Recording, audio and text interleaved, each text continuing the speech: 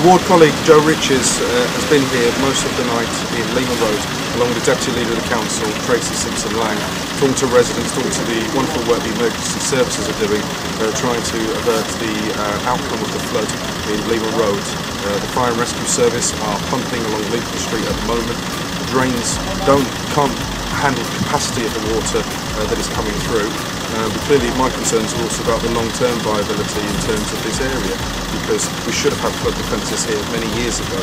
Hugh Bailey did a huge amount of work trying to lobby the previous government to get funding towards flood defences, and that was successful. The new government withdrew that money and said the councils had to make a contribution and rebid for it.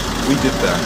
When Labour won control of the council, we increased contribution to those flood defences, and I, along with ward colleagues Joe Riches and Sonia Preston, went down to Downing Street with a petition of local residents here to get various flood defences put in place.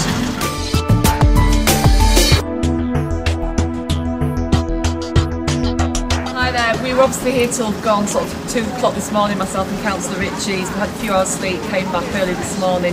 The water's still coming up through the drain. In fact, it's coming up in more drains than it was before. We've just had to shut off Salisbury Terrace to traffic due to the fact that some of the traffic was unfortunately going through here too fast and causing bowelways.